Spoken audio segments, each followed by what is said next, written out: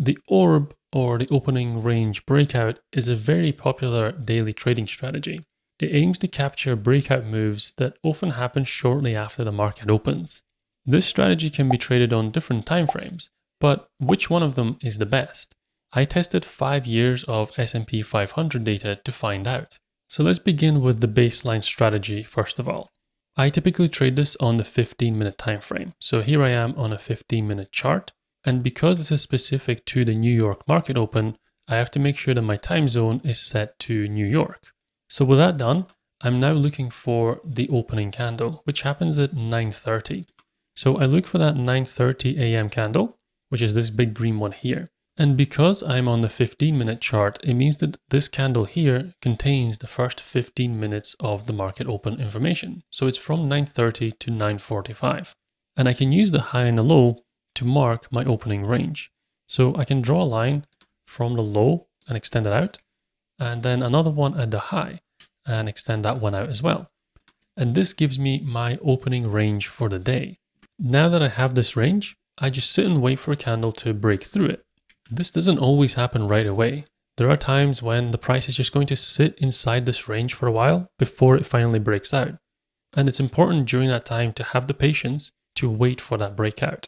In this case though, the breakout came on the first candle immediately after my market open candle. So I actually got the breakout right away with this green candle here. What is important though is that the candle needs to not only break out, but it needs to close above the opening range high. So if that candle had broken out like it did, but then it came back down and closed somewhere below the opening range and just gave this big wick, then I wouldn't take that as a trade.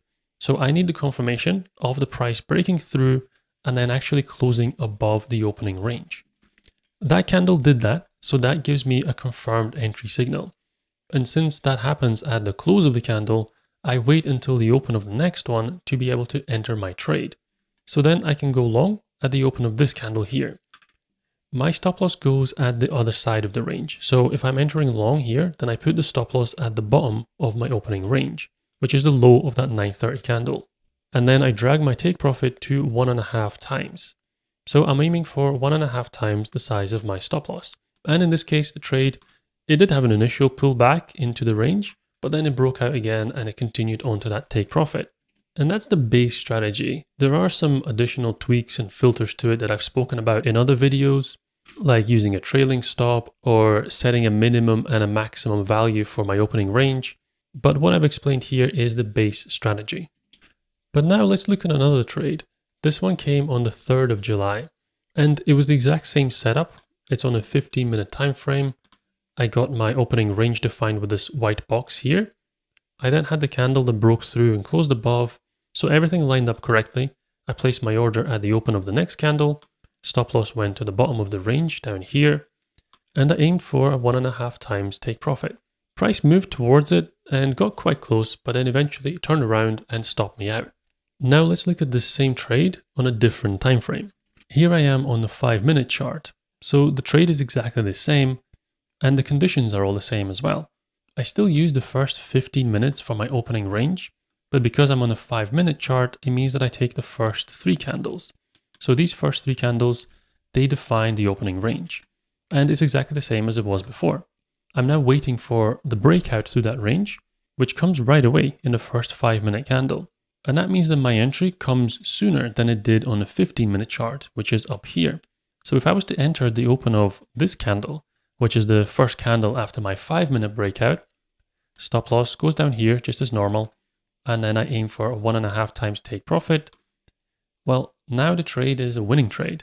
It got into the breakout that little bit sooner, which meant that the stop loss was smaller and the take profit was closer. So just changing the time frame turned this trade from a losing trade into a winning trade. That isn't always going to be the case though. On this trade on the 17th of July, again, I'm still on the 5-minute chart. My 15-minute chart entry came right around here, but the 5-minute chart entry would have happened up here. So the entry would have been at a worse point on this lower time frame. And I can even take this further and go down to the 1-minute time frame, which will give me even earlier entries. But earlier doesn't necessarily mean better, as I've just shown with this trade here. So how can I tell which time frame is the best? Well, what I'm going to do is backtest all three time frames, the 15-minute, 5-minute, and 1-minute. I will keep everything else exactly the same, and I'm going to see how they compare. This will give me the baseline, but then later on, I'm going to optimize each of the time frames to see how they all stack up against each other. So let's get into the backtest results. This is the equity curve for the 15-minute time frame. So this is my default strategy settings, and it's what I've tested many times before in my previous videos. I'm testing from 2020 up to the current day. So this is 5.5 years worth of data. It's on a 15-minute chart and it's long only trades. I'll talk about long versus short in a second. My stop loss is at the bottom of the range and the take profit is 1.5 times that. So this gives me my baseline, and as you can see, the equity curve is pretty strong for this strategy. This is the same backtest, but now it's taking short only trades. And although there was some instances where it's made profits, it seems that overall, over the long term, this strategy doesn't perform well in the short direction. We go back to the 15-minute chart. This is for comparison. This is the long trades. And then I compare it to the 5 minutes. It still gives me pretty good equity curve. It still moves up the way, but it's a little bit choppier than before. And it doesn't reach the same level of balance. So the original strategy goes up to about 1400 from a starting balance of 100. On the 5-minute chart, same starting balance, but it gets to just over 400. I then repeat the experiment for the 1-minute chart, which does slightly better than the 5-minute, but still doesn't quite reach the levels of the 15-minute chart. What's interesting is how well it's performed this year. So throughout 2025, this strategy has done exceptionally well. Now let's see all of those numbers side by side. Remember, these are the default settings, so all the strategies work in the same way, they're just on a different time frame. In terms of annual return, both the 5 and 1 minute underperform the original 15-minute time frame, and the drawdown for both of them is quite a bit higher as well. They generate more trades, which also makes sense. On a lower time frame, it's more likely that I'm going to have a candle that actually closes above the opening range. Whereas on the 15-minute, that might just be a wick, but the price closes back below the range and there's no trade. The win rate suffers a bit as well, so it goes from 47% for the 15-minute down to 43.9, 44% for both the 1 and the 5 minutes. So on the first pass, using the exact same settings across the three, it looks like the 15-minute is far better than the other two time frames. I also then did a test on the 5-minute in the short direction, just to get a comparison for that as well. And that also does just as badly as shorts on the 15-minute. And this may just be because the S&P 500 has a natural upward bias. So long trades are going to do better than short trades. But I know that a lot of people out there do trade this in the short direction. So maybe your entry criteria are a little bit different to what I'm testing here. Let me know how you trade this in the short direction, and I'd be interested in backtesting that to see if it can improve on these results here. So far, I've been comparing apples to apples, but I feel like that's limiting the performance of the 5 and 1 minute timeframes. So what I did next was I compared a whole range of different take profits on each of the timeframes. And this gave me a way of effectively optimizing them. It's something that I did for the 15-minute, so it makes sense to do it for the 5 and the 1. Now what you're seeing here is the 5-minute chart as before, but this time I'm testing loads of different take profit levels.